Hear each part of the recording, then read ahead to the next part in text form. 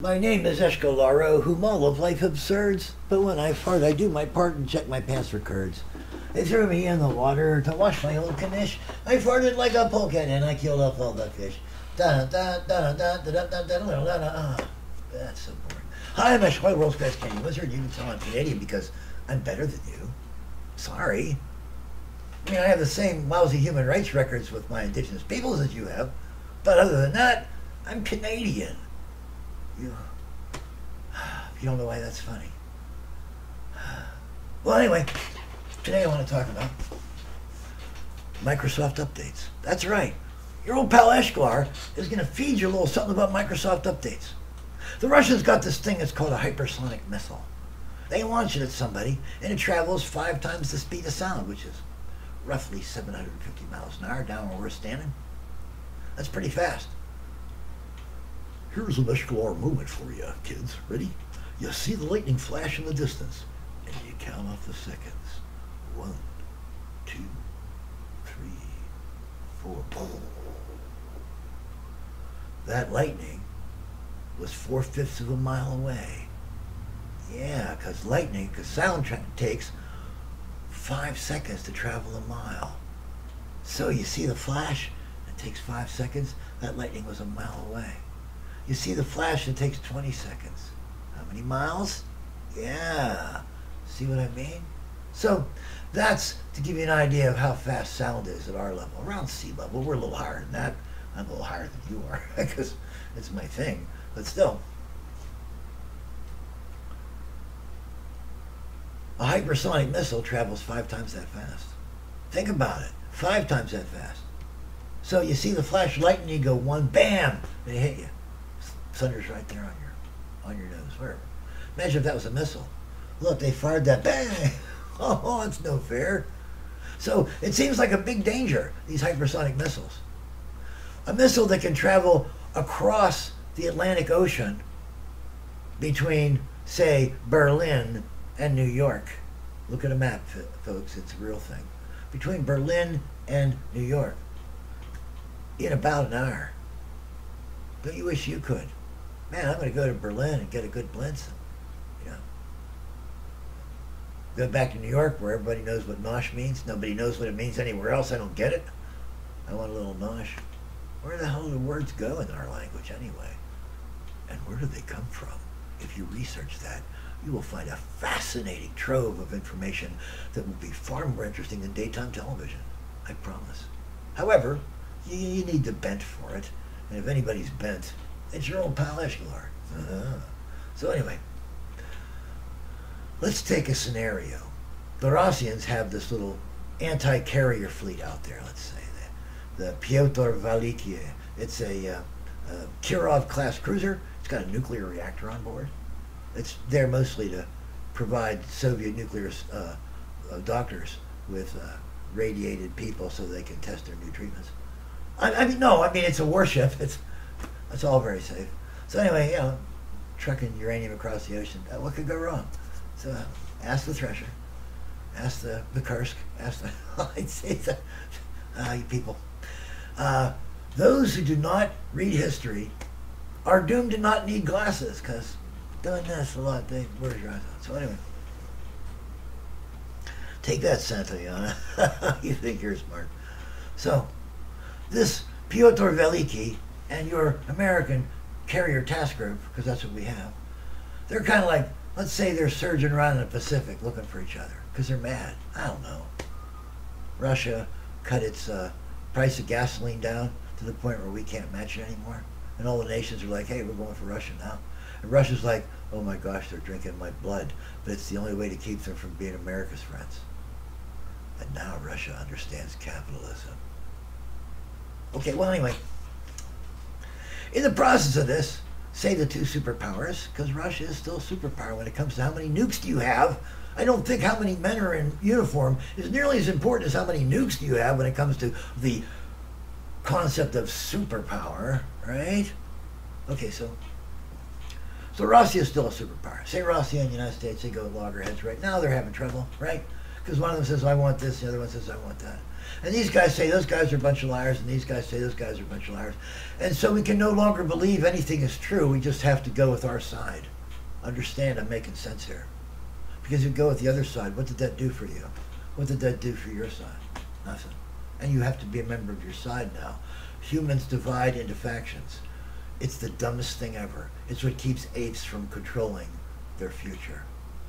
All apes, including us. Dividing into factions is the dumbest thing we can do. Oh, now it's us and them.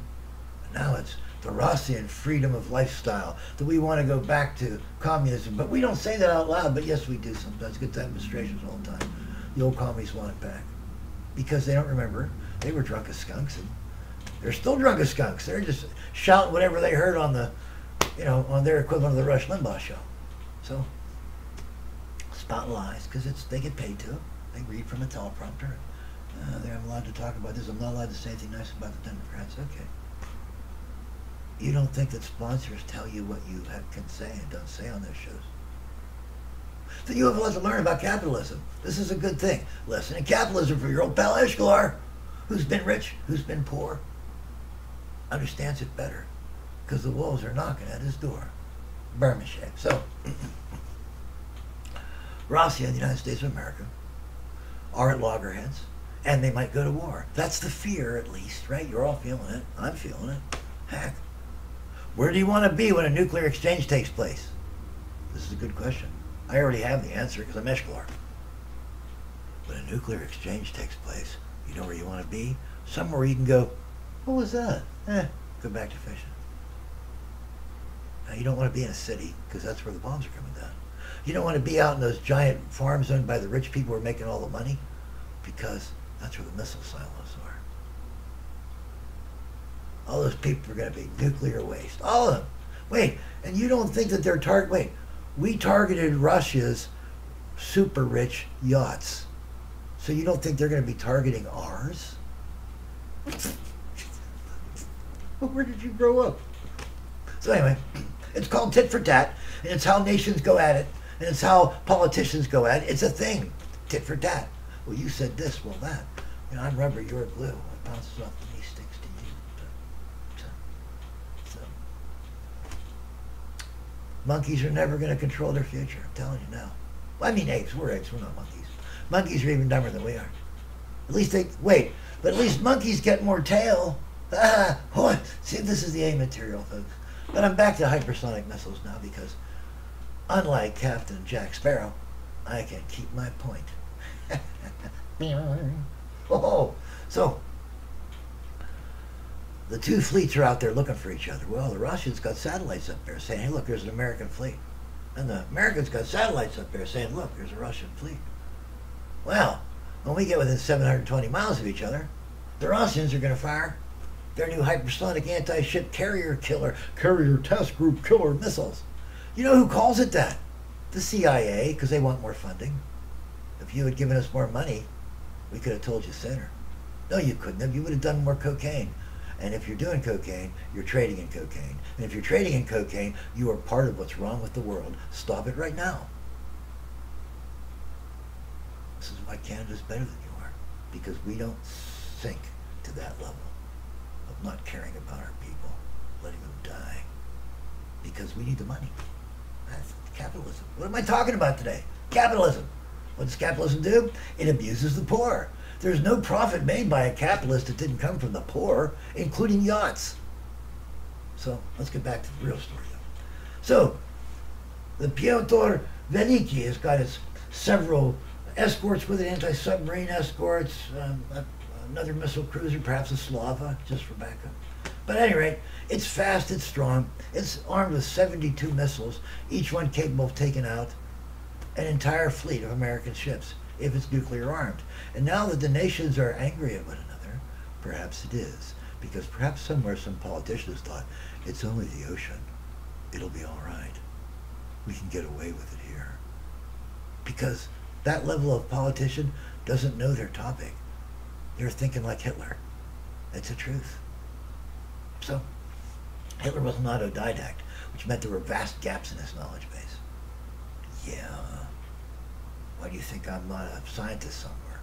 Yeah. Well, because I wouldn't want to be. Too much pressure. Too much pressure! I feel like tweak. Anyway, they launch and we launch. And we got excellent missiles.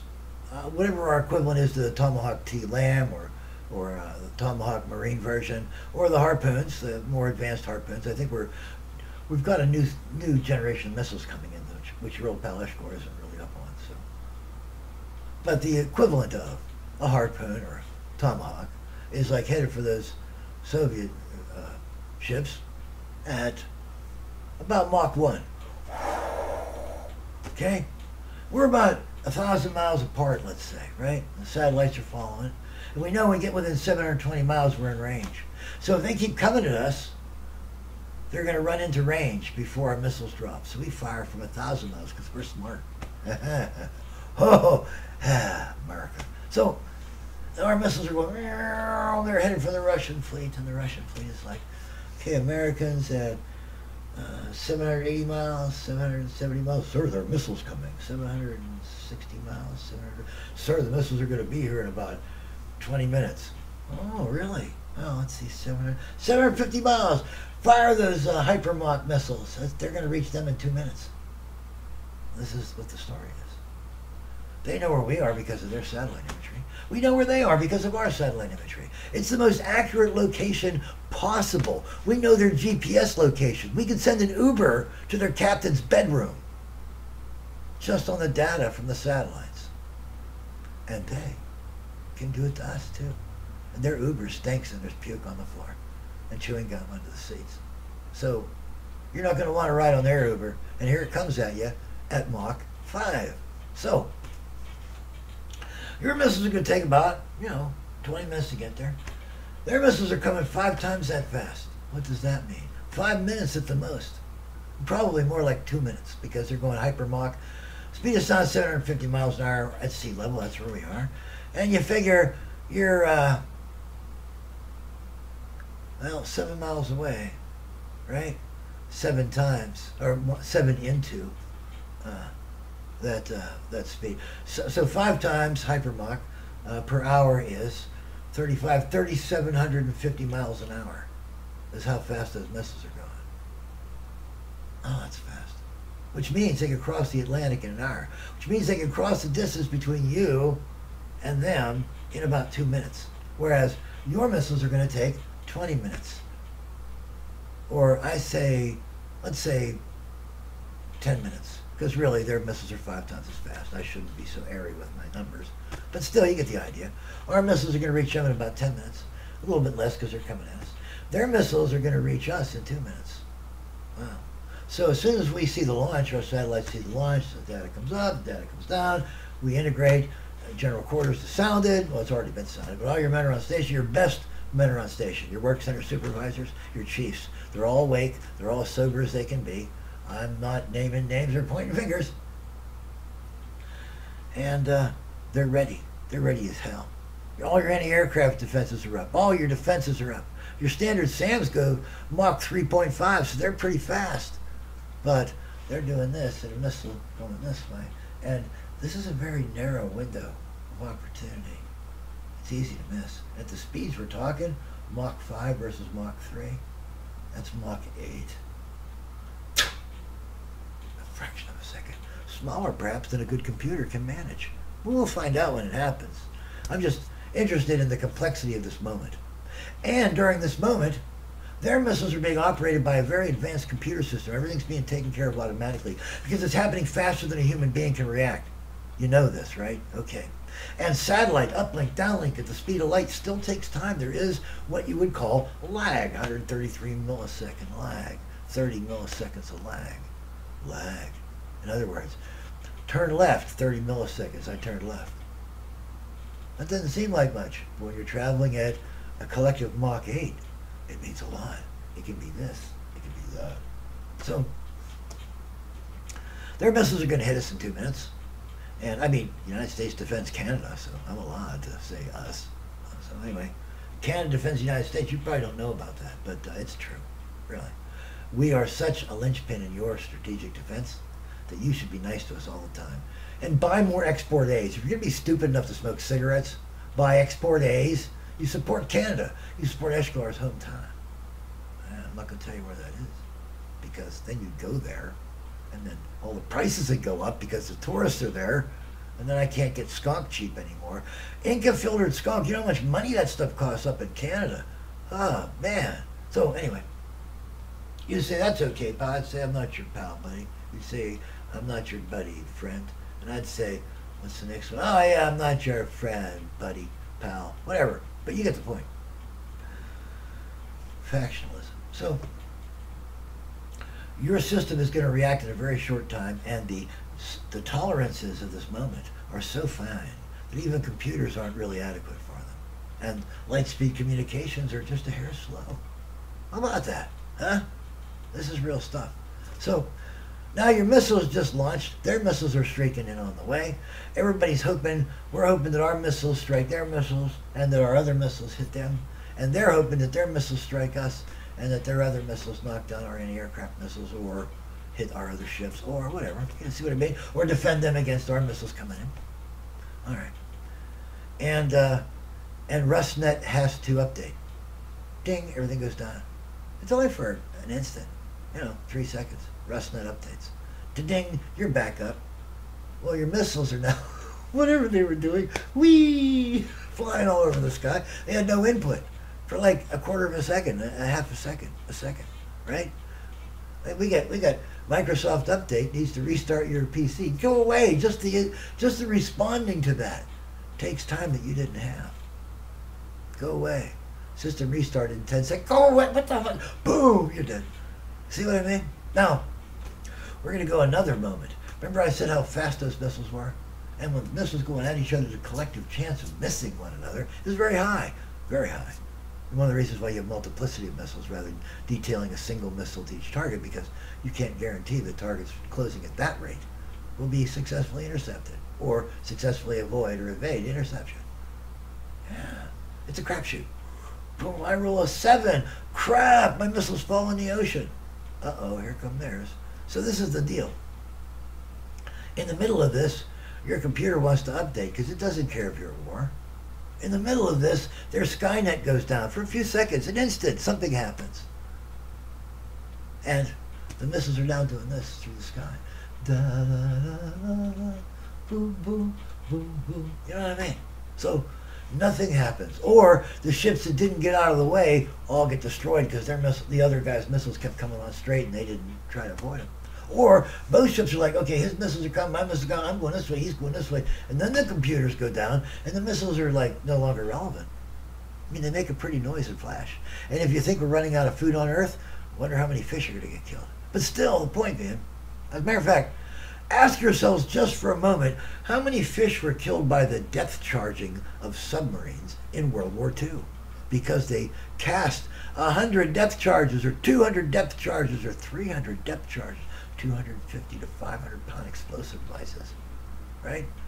For each enemy submarine damaged. How many fish was that? And then our population ballooned and the fish population went down. And now those nations that survive on fish are fighting each other for those valuable waters off the coast of China, off the coast of Burma, off the coast of Thailand, off the coast of Taiwan, off the coast of Japan, off the coast of the Philippines, which should be the greatest resort area ever. Why we let our relationships with the PI go to hell, I'll never know. So, and I don't think Manitoba had that much to do with it. Part of what we have to do is learn how to conduct ops in inhospitable operation sense. Isn't that the case? Isn't that what the Arctic exercises are all about? Look at all the things that can go wrong there too. I know volcanism's worse because of the dust and the acid and all that, but still, you might give it a thought. It would take less money to turn the Philippines into a flowering paradise than it would to stop all those Russian missiles coming in. So let's look at those Russian missiles again. Golly, they're about to hit us. And their Skynet goes down now. We've turned. Now those missiles all streak by us or they'll fall in the water. We're starting doing that dance house talk. And our missiles do the same thing. Wow. So having these elaborate computer systems is a lovely idea in essence. But when it comes to practicality, I have a story about the 1960s for you. In the 1960s, we had this thing called television. You probably don't have it anymore because you're all advanced and stuff. But television was important. You had a glass screen inside of which was a vacuum tube, and that vacuum tube would create a beam and receive transmissions from elsewhere along from an antenna, and those transmissions from the antenna would interfere with that beam to create light and dark, light and dark, light and dark, light and dark, and that beam would scan across the screen many times a second. And that ended up looking like a picture moving in space and time. Wow. Wait, that is so cool. So, and someone said, well, you know what? We got these great tanks. We got this M48 Patton, you know, the Patton 5, or whatever, M48A5. Got the greatest tank on Earth. No. We've redeveloped the turret, and we're going to call it the M60 now. It's still the Patton, but it's no longer an M48 Patton. It's now an M60 Patton, because Patton's the only guy we know that was enough of a blowhard that we remember his name. Sorry, guys, I'm not a fan, but I also read history, and so my opinion is just as valid as yours. Yeah, study the history. Study the Pensioners' War. Okay, so anyway, in the 1960s, we thought the next big thing would be a tank that the crew never had to come out of. You never had to open a hatch and look outside, because that's sniper country. The enemy, not that it's happening in the real world anywhere, the enemy has these snipers out there waiting for somebody to stick his head out of the turret of a tank, or the driver out of his like little hat, his door. Sorry, they're called doors. Bang, bang, bang, right? So you'd like to keep your tankies, the guys in the tanks, closed up. It's called buttoned up. Keep them closed up, and with fresh air, air conditioning, and even if they drive through a poison gas cloud or nuclear radiation zone, there'll be enough filters and stuff on that air conditioning that these guys can function completely well. That's a great idea. So how are you going to see? Well, there are two ways to see. One is you can punch a hole in your armor that goes to a telescope, and the guy can look through it and you can see that way, right? Which means bullets can come right in that way, which does happen. I mean, hey, you got 6 inches of armor across your front, except that piece of glass there. People are going to be shooting for it, don't you think? Oh yeah, so anyway. But it's very difficult to look out of a tank. This is a very difficult thing to do. And so what they did was they decided we can answer that by putting television screens inside the tank and putting television cameras outside the tank. So instead of just having this teeny little thing, your gunner, who's looking through this little thing, it's called a gun sight, excuse me, would have these 3 big panels in front of him, right? And then it controls like this. And he'd see on the left of the gun, on the right of the gun, straight ahead in the gun, these big television screens so you can just see whatever's going on. That's a wonderful idea. These cameras can be swung even, so you can see behind you. It's the answer. It's the answer we've all been looking for. Nothing's ever perfect when you implement it. You know that. Except sex with a little Eshkalar. So anyway, what would happen was, televisions have glass screens. Guess what happens when you start banging them around, you guys with phones? What happens? Yeah. Drop the phone on the ground, it breaks. What happens when a tank does one of them flying jumps like you see in the movies? Yeah, crash. All them TV screens are going to break. All over the gunner. All over the driver. Not all over the TC. He's at the back. He's like, ha, ha, ha, whoops, and then he crashed into something. So that idea was a grand concept, but it was a lousy idea in practice. The cameras weren't good enough. You hit a TV camera hard with something, like bounce it on a jump or a bouncy road or something enough, it stops working. It starts blinking on you.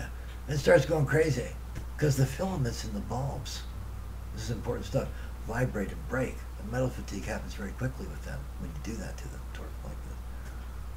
Which is why it took so long for jets to have dependable radars.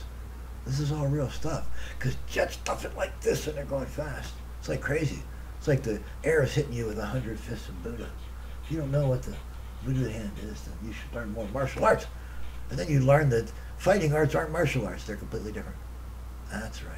Well, Eshkalar knows, because there's one thing I don't want to have to do, it's fight. The one thing I do want to do is understand why people fight, and that's what the martial arts are. How to move troops, how to supply those troops, how to make sure they don't camp downriver of the sewers or the latrines, all that stuff. Mail, food, ammunition, clothing. All these things have to be supplied. Those are the martial arts, the arts of the general, the arts that you will see in the book of The Art of War by Sun Tzu and his various disciples and commentators. Commentators?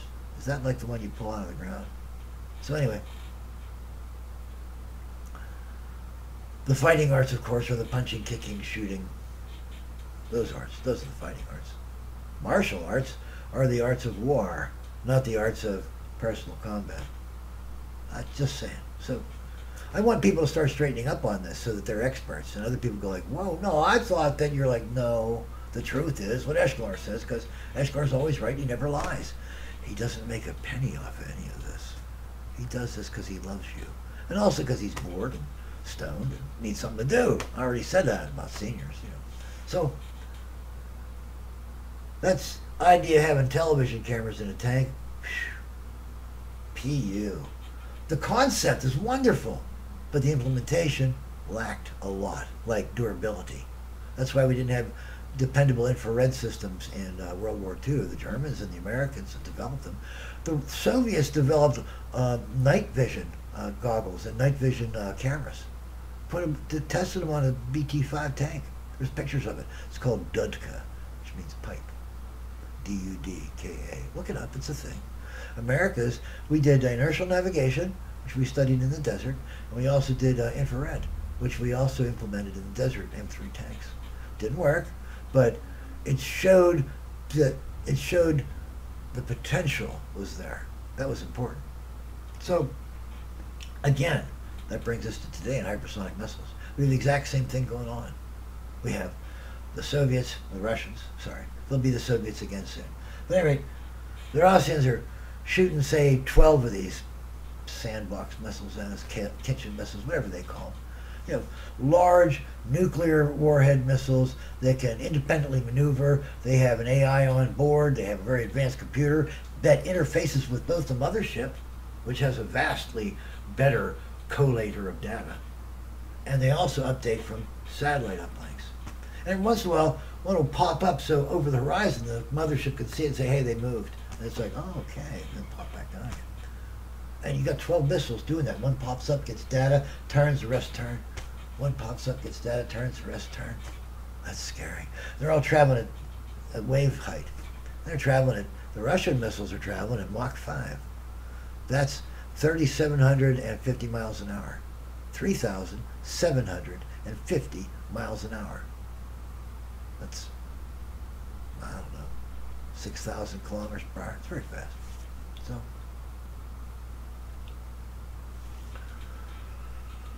they could travel all the way across the Atlantic Ocean. They could travel from Berlin to New York in an hour. So when you have a fleet and another fleet, they're only 1,000 miles apart. That seems pretty far, doesn't it? That's the range at which aircraft carrier commanders used to think, now pretty soon I'll be launching my planes. But nowadays, it's the range at which we're going to launch missiles. Now our missiles are going to head out toward them about the same time. Their satellites know, our satellites know, their coordinator back on the ship knows, our coordinators on the ship know. Everybody's tuned to a high degree. Nobody's high. Speaking of high, nobody's drunk. It's sad, but there it is. Nobody can enjoy themselves during a battle.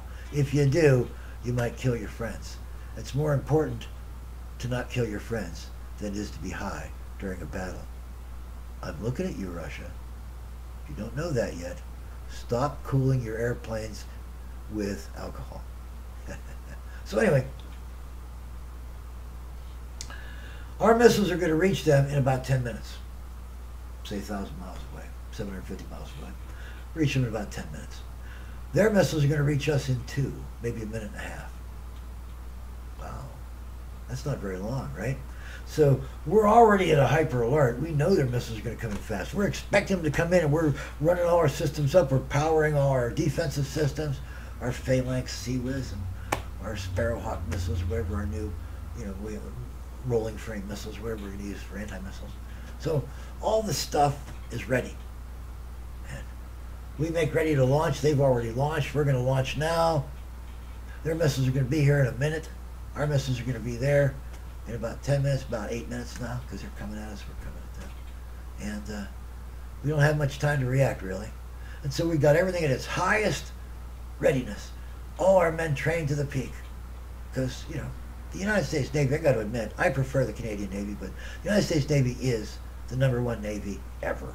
There's no Navy that has a better tradition. There's no Navy that has more victories behind it. There's no Navy that has come from behind better, more often, and with great power, strength, and grace to become the greatest Navy on earth. We are, they are, the shit. So, British Navy, go home. French Navy, go home. You have proud naval traditions, I got nothing against you. But, America, I mean, even I, from Canada, say, gee, yeah. Wait, I'd like to see Great Britain support 14 Queen Elizabeths. Instead of 2. I'd like to see Japan support 14 Hyugas instead of 2. I'd like to see any nation equal the ability to maintain an air force afloat like the United States Navy. There isn't one. There has never been one. Imagine that. You're the best at something. Hands down. Never been a better Navy than the United States Navy. Sorry, Air Force. Sorry. Sorry, everybody but Marines. For you Marines out there, your taxi's waiting.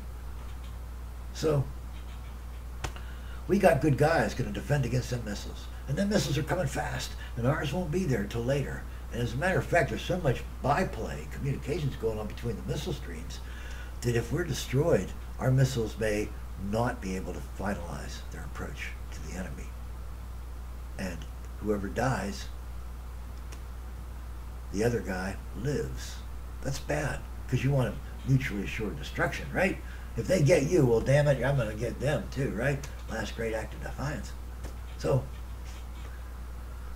at this instant, when we're launching our interceptors to try to take out their big anti-ship missiles and nuclear tipped, and we want to catch them about 50 miles out. When we launch ours, and they've already launched theirs, and everybody's are going out, and our big missiles are going farther to get them, and their big missiles are already almost on us, and our little missiles are going out to intercept them, and their little missiles are getting ready to intercept us. The Rossian equivalent of Microsoft says, your computer will restart itself in 30 seconds. Would you like to select a better time for this? And here on our Aegis-class cruiser managing the air defenses of the entire carrier task group, we're going to see that same message. Your computer will restart in 5, 4, 3. You're like, no, what the? No, you're looking for the click bar. No. It's the Russians are like, what the? Что это? He yells, Blushchitsa, you know. And that's the problem with the modern system. Things are so heavily computerized, and computers are still fragile compared to the systems that you need to be functional in a military environment. Yes, they've gotten better.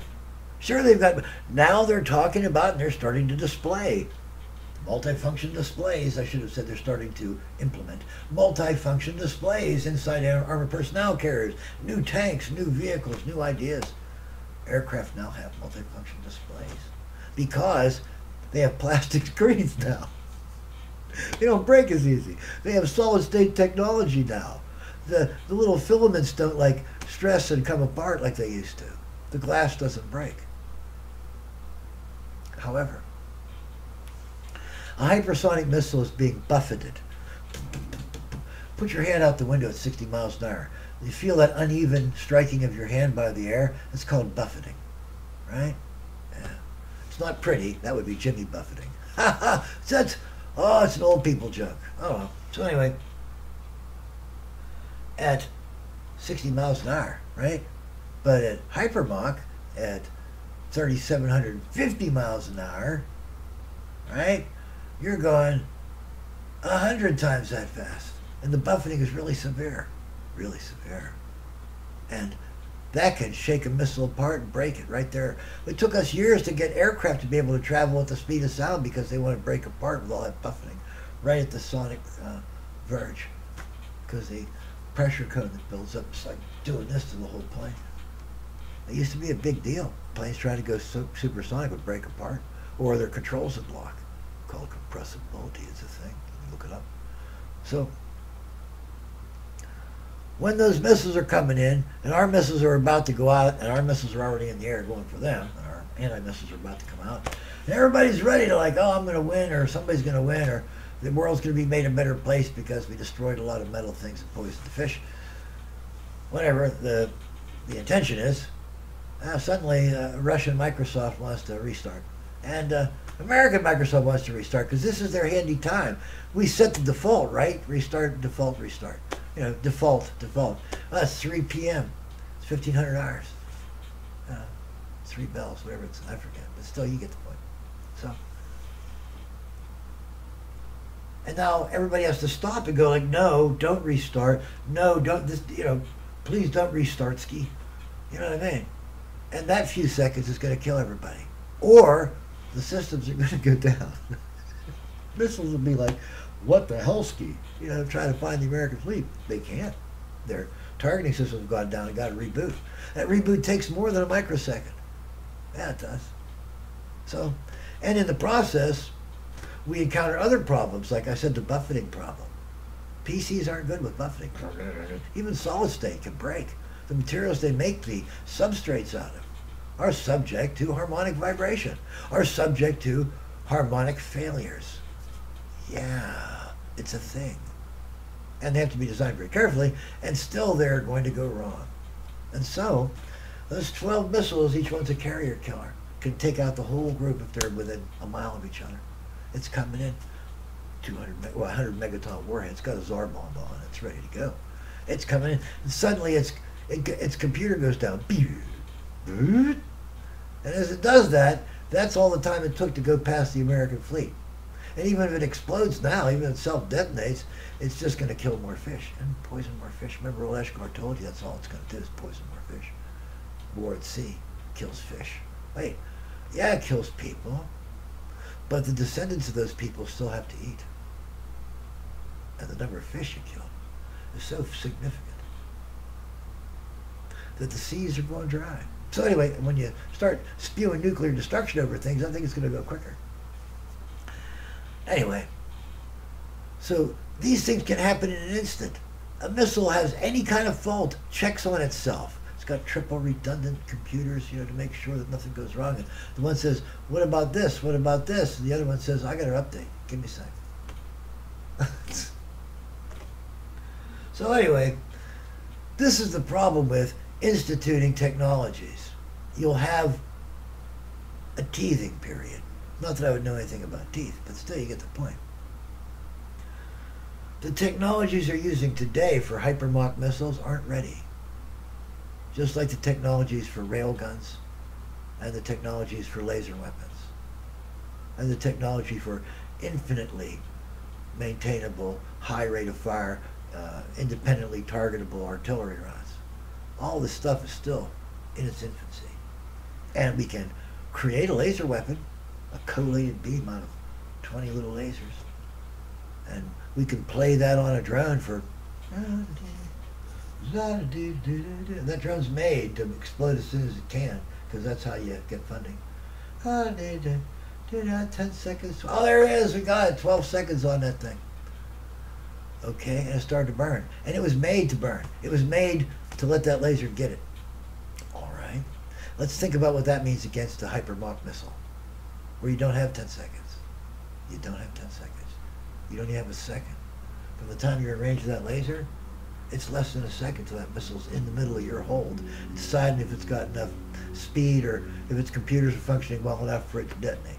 If it detonates, it's going to make a lot of overpressure inside all those closed spaces inside the ship. That's going to kill a lot of sailors, damage a lot of valuable equipment. Sailors are more important. I like sailors more than I like equipment. No offense, but I would rather have a female sailor interested in me than all the weapon systems in the world. Understand, there are levels of things. So, hypermach technology is not ready. We're not ready for it in aircraft. We've been testing it. They break. They fall apart.